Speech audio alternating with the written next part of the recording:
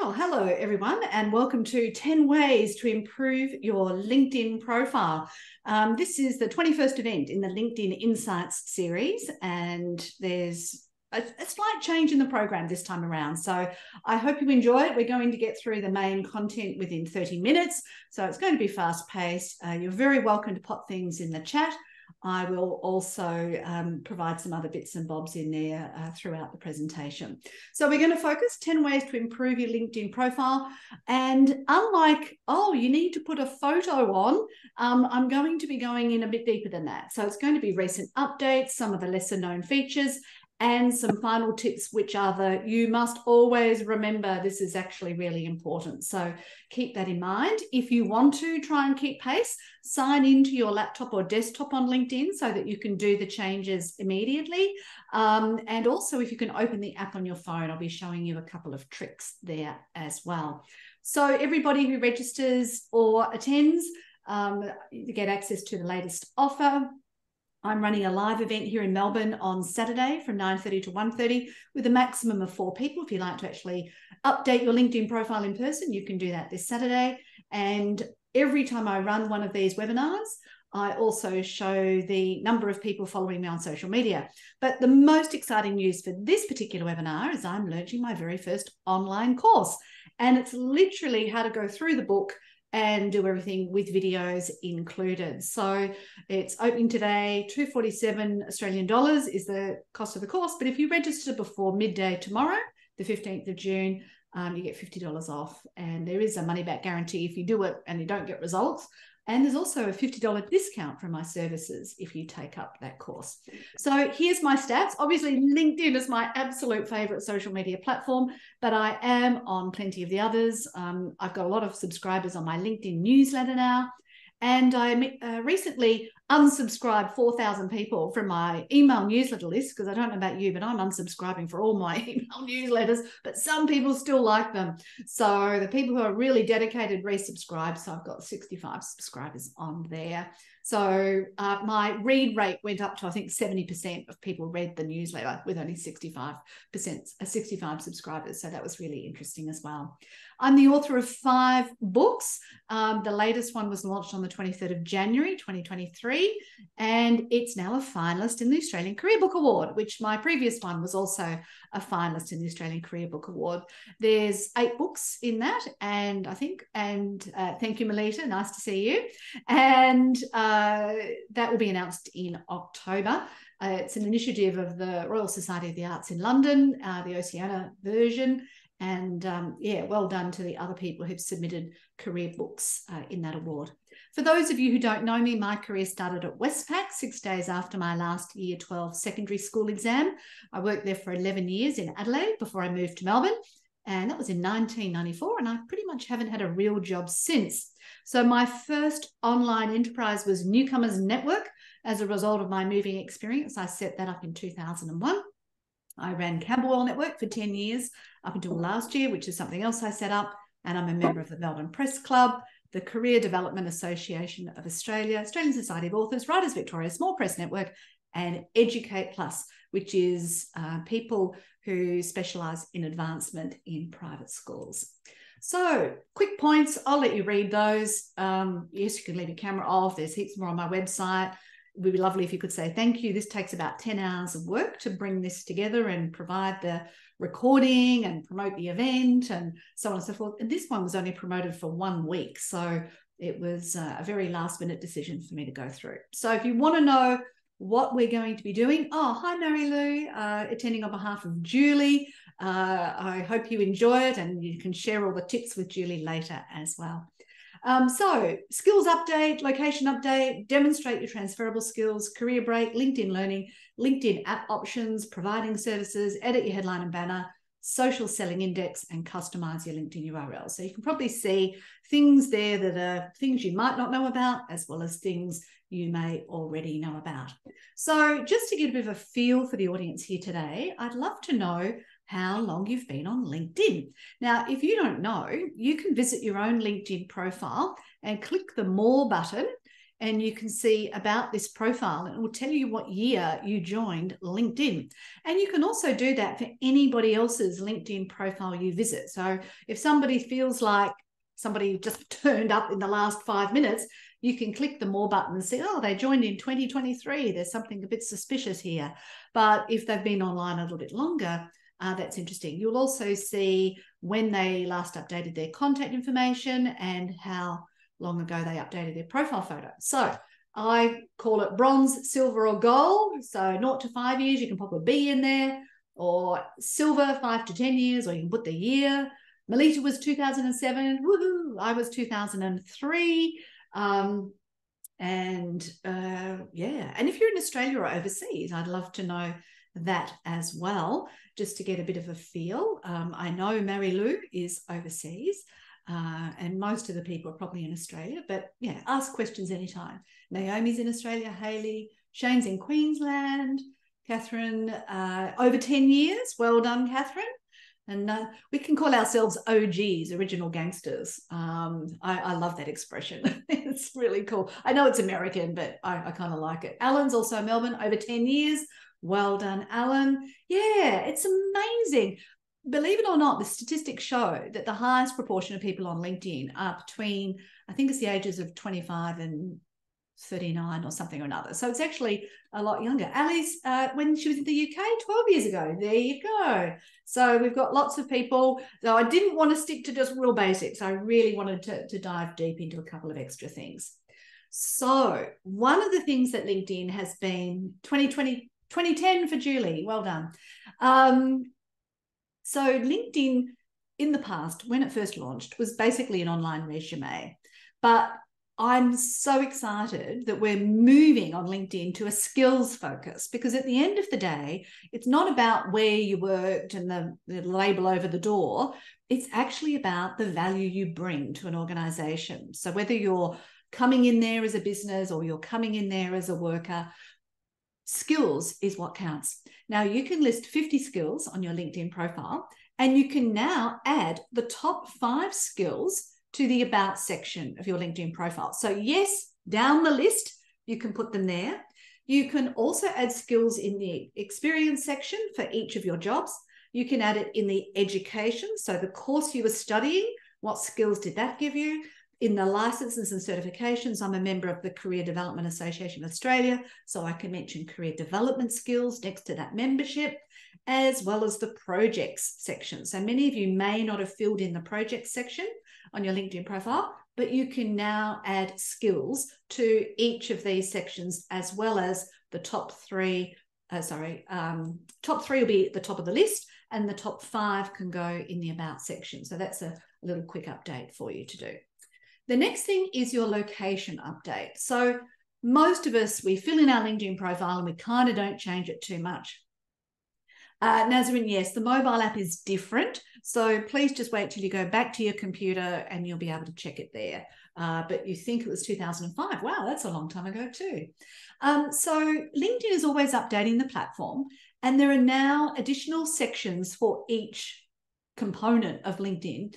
And in the experience section, when you say how you got your job and whether you're working full-time or part-time, these are options. But also now you can say on-site, hybrid, and remote. And I'm super excited to be able to say I've been working on a hybrid basis for a very long time, well before COVID hit. So I think this is something good, because it shows that I can work on a hybrid or remote basis over many, many years. So I think this is a really good thing to add to your LinkedIn profile. So I manually went through all my past jobs last week when I was preparing these slides and updated that piece of information as well. You can also, if you scroll down to the skills section, there's this big blue button there now, which says demonstrate skills. So what you can actually do is you can do some little skill assessments. Now, they don't have skill assessments for everything. Like they don't have skill assessment for career development or conversational skills or something like that. Most of the skills that you can demonstrate are IT-based skills, but nevertheless, that could be within your toolkit of things that you can offer to either an employer or another enterprise. So if you want to, you can have a look and see how you can demonstrate your skills, because obviously the platform works on the basis that the more information you have available that people can visit without you even having to answer a question, the more likely you are to appear in search results. And I was on a webinar. I go to heaps of events every week since the year 2000. And I heard that LinkedIn is bringing artificial intelligence in to help us draft posts, to help us add content, and to help us optimize our LinkedIn profiles, believe it or not. So I could be out of a job at this rate, thanks to artificial intelligence. But I'm sure most of you would prefer to deal with me than a computer, because my goodness, you have to know what to tell the computer before you can get the computer to help you. All right, career break. This was an option that came out, I don't know, maybe 1-2 years ago. And instead of just adding a position to your LinkedIn profile, you can choose add a career break. And thank you, Melita. AI isn't everything. Yeah, it can be helpful, fantastic tool, but it doesn't quite beat us humans yet. Although I did watch a video this week that says it already has an IQ of 160, which was around what Albert Einstein was. And they're predicting it's going to get to a 1600 IQ within a month or 10 months or some crazy number, because it can just do everything so much faster, as you can well imagine. Anyway, IQ is an EQ. Yes, true. So career break. I investigated this and I wrote an article. I disagree with the career break option. I understand the value of being able to say, yes, I was relocating, or I retired, or I've gone to full-time parenting. But to me, it doesn't tell the whole story of a person. Like, let's say you were caregiving. And you might think, oh, all I'm doing is helping them get dressed and cleaned and whatever, eat per day. But you organised all their appointments. You had to discuss specialists. You had to analyse information. There's all this other stuff that you do. You might have also been studying part-time. You might have been doing a cooking course.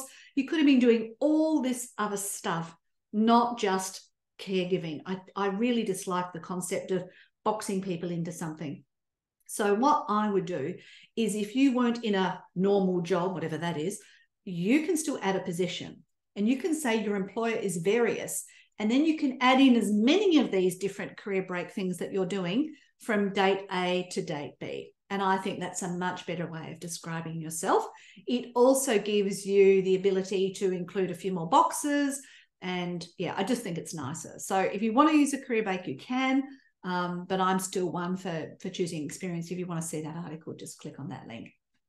Now, LinkedIn Learning. Most of us have probably heard that micro-credentials, small little short courses, are becoming really valuable. And there's a group of universities here in Australia who've all been given approval to run micro-credentials, particularly in the areas of skill shortages. And there's all these miniature type courses being created because we're short of nurses, we're short of childcare workers, we're short of teachers. So how can we get these people up to speed as quickly as possible? So you might not want to go down that path, but here in Australia, if you have an Australian library card, you can sign in with your library card membership into LinkedIn and get free access to all of the courses available on LinkedIn Learning. So if you haven't done any formal education for a little while, you can do these micro-credentials. Now, they are very American, but they are very well produced. There's videos, there's instruction guides, they're nice snapshotty things. As soon as you've completed them, they'll go into the licenses and certifications section of your LinkedIn profile. It will automatically add 50. You might not want to add them all in, but you can also add them in education so that your education section looks more updated. You could also add them into your courses section if you prefer, so that your entire LinkedIn profile has sections filled in. Now, on your mobile phone, so this one is specifically for you, Nazarene, whilst you're on your phone, you can go into the LinkedIn app and you can click on your face, your photograph, and behind that picture, you can add or change your profile photo, but you can also add in a video to introduce yourself to the world. But you can only do this via the phone app. So I wanted to sort of mention that to you. And you can also add an audio pronunciation of your name. So believe it or not, most people seem to pronounce my name Ellson. They put an I in there, which is very irritating. But at least if I've pronounced it, then they have some way of making sure that they understand it and they get to hear my voice. So I say, Sue Ellson, independent LinkedIn specialist, you know, so I pop in a little sort of spiel about what I do in there. You've got 10 seconds to introduce yourself audio wise, which is also very good for people using assistive technology.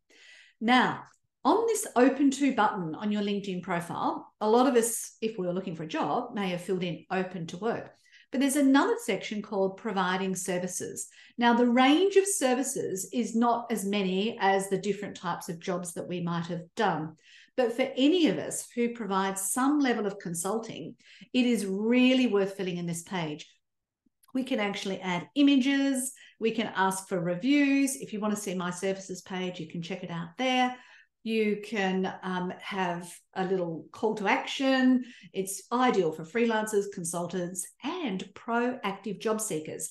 So you might say, look, I just need a job, but wouldn't it be better if you could get a job that paid really well rather than getting some average job that gets, you know, per hour rate? So if you might do hospitality over the weekend, but you are also an amazing videographer, you could put the video services in providing services. Somebody can't pay for a videographer full time, but you could definitely put it in your providing services. So really great for people doing side hustles, all that kind of thing. Your headline. Now, every career person, LinkedIn trainer, social media expert, whatever, they're all going to have a different formula for your LinkedIn profile headline.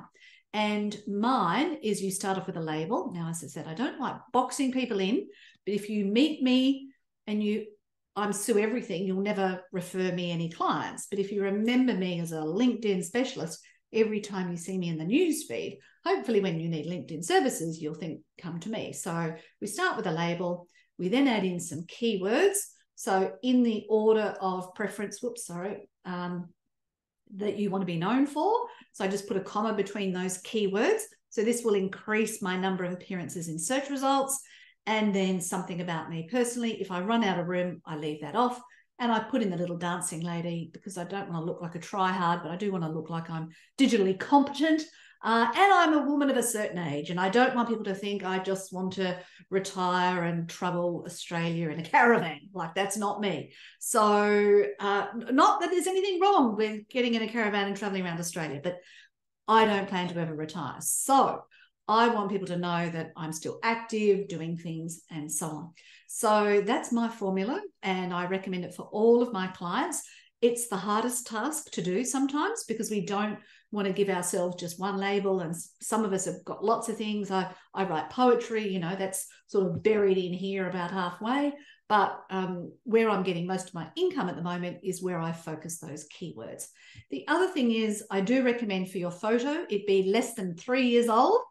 Particularly as we get older, our appearance tends to change a little bit more frequently. So make sure it's your head and shoulders, your eyes on the 1/3 line, your head at the top of the circle. And when you're wearing a nice high neck garment like I am today, what it does is it frames the face. So instead of looking at my neck, you're not distracted. You're more likely to look at my eyes. So that's why I wear high neck garments. So if you want some more help on that, just follow those links. Now, many of you may not know about something called the Social Selling Index.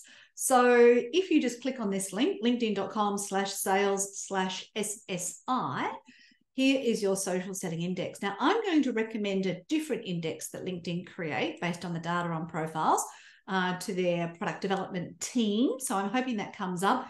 This SSI ranking has been around for many, many years.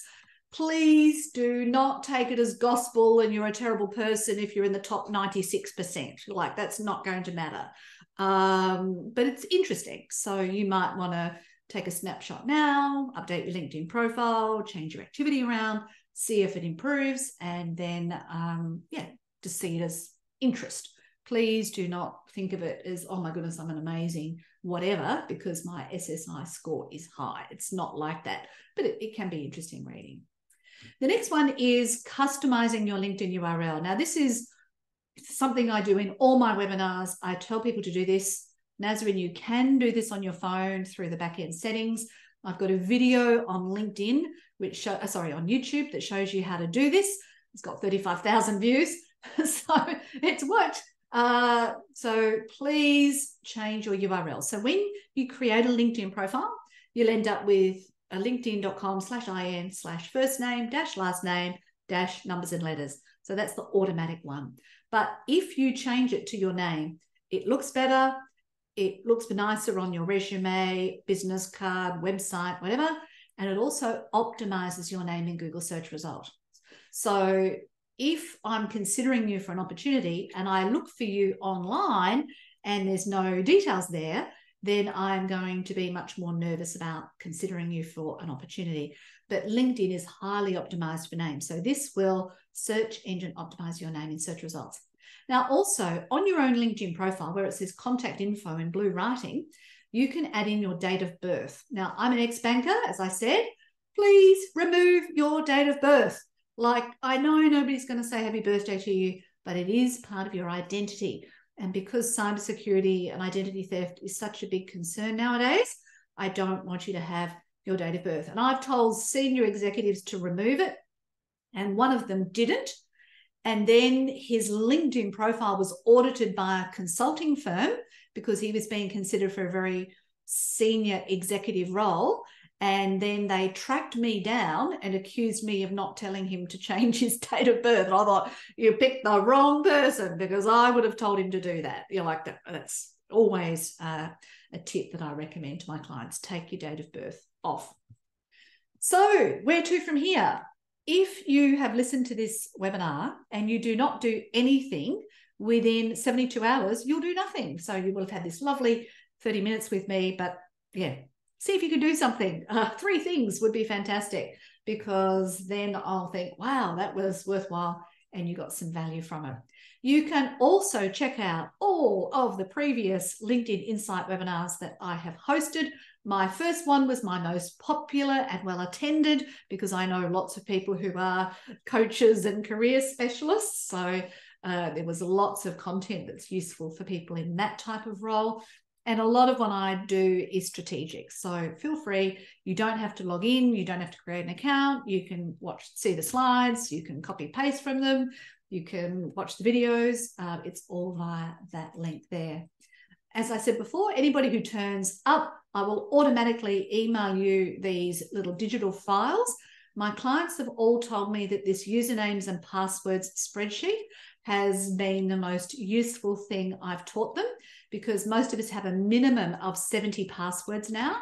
And if our password memory device fails or is compromised, then how do we find all of our passwords? So I've also printed up my passwords list and put it with my will, because when I die, my goodness, somebody's going to have a long time closing off multiple accounts, and at least they'll have a list that they can go on there. I do also list my bank account details on my spreadsheet, but not my bank account passwords. That's the only one I do not include on that. And I also password protect my Excel spreadsheets so that it gives a little bit of extra security as well. As I said before, running a 4-hour workshop on Saturday here in Melbourne, if you'd like to join me, and 3 other people, maximum of 4. And you can keep up to date by following me on social media. Then there's my books on my website. And as I said, the online course, which goes through the book in its entirety. Thank you, Vanita. So much info to take on board. Yes, always is. Lots of extra resources on my blog, my publications list, presentations, podcasts, radio and audio programs. I recently did a podcast, which I need to announce later today, for school principals. So I'll share that on social media later today. And the recording from this webinar will be there later today. Also, if you want to follow me on social, you can just scan that code. It gives you all the links to my socials on my website. If you'd like to write a Google review, Facebook review, or just a review on my website, you can scan one of those.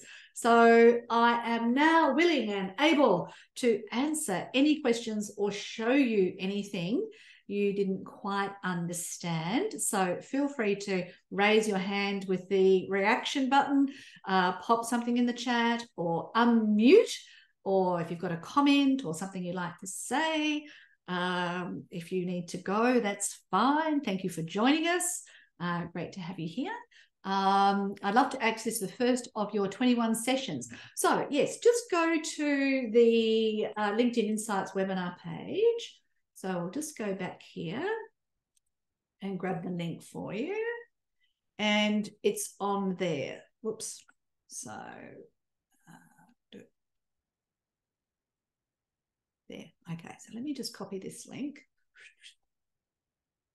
and pop it in there. And it's on the bottom of the list, yeah, because they're all in date order. So you can just go to that link and it will be there. Another comment, great session, it says from Rita. Thank you. Another one, thank you from Ali. Need to run to a meeting. Yes, no worries. Julie says she always refers her career coaching clients to my newsletter to follow you. Yes, if you click the grey notification bell, that means you're much more likely to receive that person's content. So that is always really helpful as well. So thank you for that. Any other questions? I've got 4 minutes to spare. I really wanted to make this nice and fast, and because I found that people are enjoying short form content nowadays, and so it's really good to be able to speed it up and get through things. The links and downloads on your LinkedIn page. So which ones are you referring to there, Nazrin? Oh, thank you, Ali. We'll continue to promote my service. That's very nice. Thank you. Which ones, Nazrin, if you'd just like to unmute? Thank you, Catherine. See you later. The list of webinars. Okay, so the webinars were on that link I just put in the chat. So if you can just click on that link from the chat, then you can see all those previous webinars. Yeah. You'll see some of the same content in a lot of them. So that's why I've decided to change to this new format so that I can dive deeper into specific aspects of LinkedIn at the time that the webinars are running, because obviously lots of things change over time. The other thing that I've been playing around with that I'd love to briefly share with you in the moments left is I have been using Bing as my search engine. Now, a lot of people say, oh, no, you can't use Bing. Nobody uses Bing. But it has incorporated open artificial intelligence into the search queries. So just to give you an example, I'll just open up a new tab. If I just type in my name into a Bing search query, what you will see is my website appears first over here. There's a sponsored ad over here. But this is the Bing OpenAI chat service operating over here on the right. And it's automatically scraping information about me from, you know, artificial intelligence and all over the internet. Because I've had a presence online since 2001, there's plenty of stuff. There's other online content, blah, blah, blah. So just as in a Google search where you can search Google, images, all these sorts of things, you can also do this little chat choice. And you can put in artificial intelligence prompts right here in the Google search engine. In the Bing search engine. Now, Google has Bard, which is their version of this. It's nowhere near as good as this Microsoft Bing version. So if you ask a question like, and it's really good to do it on yourself. Who is Sue Ellson, right? And you find out what the artificial intelligence knows about you via Bing. And it's really interesting, and it comes up with a little narrative. So you can see it's still calculating, and it's decided I'm an independent LinkedIn specialist, blah, blah, blah. And here it's producing all this information about me. So let's say you've got a meeting with somebody. You can type this in and say, who is Mary Smith? And then, yeah, who else? Okay, so now that I've written this, you've written 5 nonfiction books. What books? Ellson. And then off it goes looking for it. So it's a much more engaging way to find information. So it's not just a search anymore. It's almost like your own automatic chatbot with the internet. And yeah, it's pretty exciting. So I am finding this a really interesting way to do stuff. It does end up limiting. You do need to be signed into Microsoft to make it work.